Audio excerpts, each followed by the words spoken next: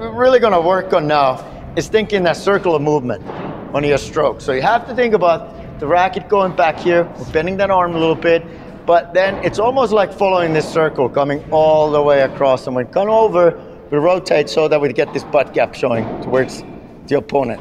So next round, we're going to do 6 balls, all the balls out of the air. Okay. All the way across, there. That's it.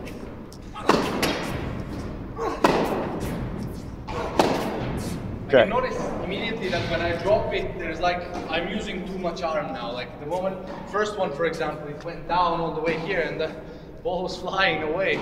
Exactly. And we want to get those feet working again. Now we had a little bit of that Karate Kid syndrome. We're up here too much. Feet were too far up. So I want you to think about next round using that back foot again. Yeah. Thinking you're counting 1 and 2. Stepping, taking the weight transfer forward. That's it. Very nice. That's it. Think about your feet. Yes. Yes. That was good. Was. Just now when the feet was planted, there was so much more power coming into the shot. Exactly. Second to last, third, last, very nice. Yeah. I really like how you were pushing off the back foot. No, when I can see, like I can feel when I do this. Exactly. Feet comes off. There's like all the power is going. You're losing the power. You're losing the accuracy. Yeah.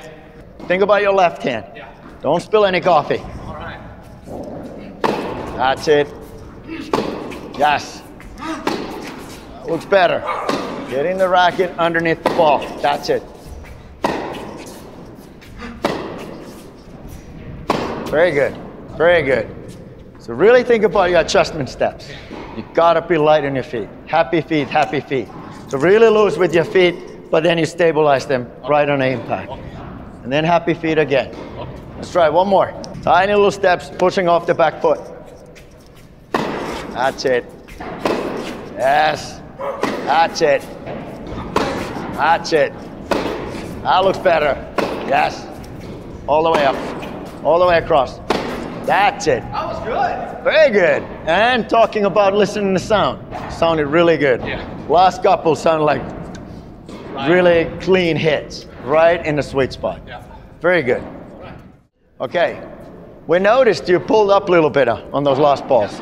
So what we're going to do now, I'm going to force you to hit every second ball out of the air. Yeah. So now we're trying to get that impact point a little bit more out in front of you. Out in front of that front foot. Yeah. So every second ball off the bounce. Every second ball out of the air.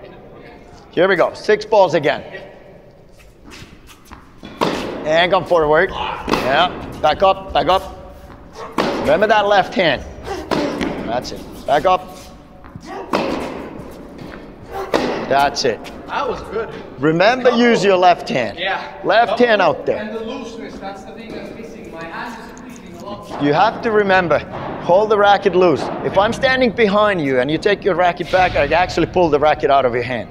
You don't need to tighten up there. Only on the impact. Okay. Tighten up. Even then, just a firm grip, let it go loose. Okay. All the way. Sounds good. That will save you. Save your energy, save your muscles. Yeah. So you only tighten up right on the impact. Let's try again. Off the bounce, first one. Out of the air.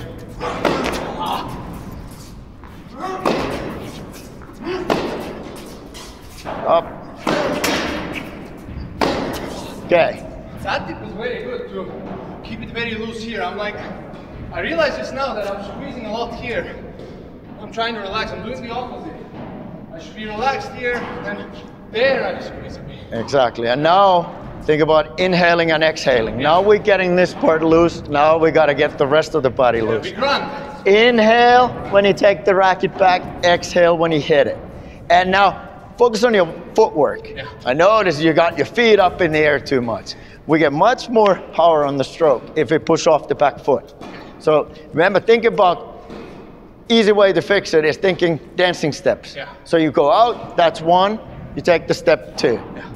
And if you say quietly 2 on the step, I know you're blowing some air out. Okay. So you're going inhale, exhale. 1 and 2. Okay. All right, we do this again. Out of the air. Yeah, back up. Forward. Okay, very good. Okay, well, much better. You look more relaxed. Your feet were on the court. Pushing off the back foot. So important. Getting that hip, right hip coming through. Yeah, here. Yeah, and getting the left hand out there. Yeah. So I know you're using your upper body.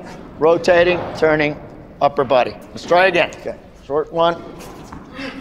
Forward. Yeah. There we go. And all the way across. Very nice. That was good. Notice this.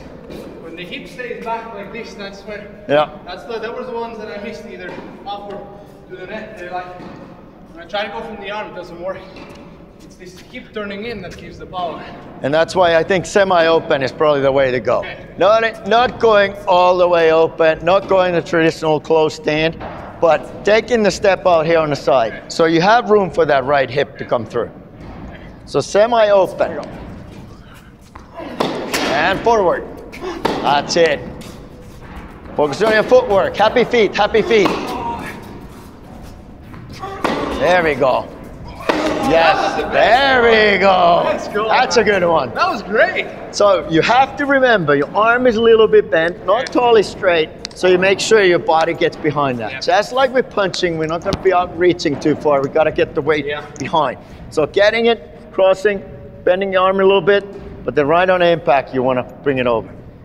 Djokovic leaves even a little bit open, a little bit close to that elbow at the end. But it's better if you're out here, won't create any tennis elbows. Okay. That last round was really good.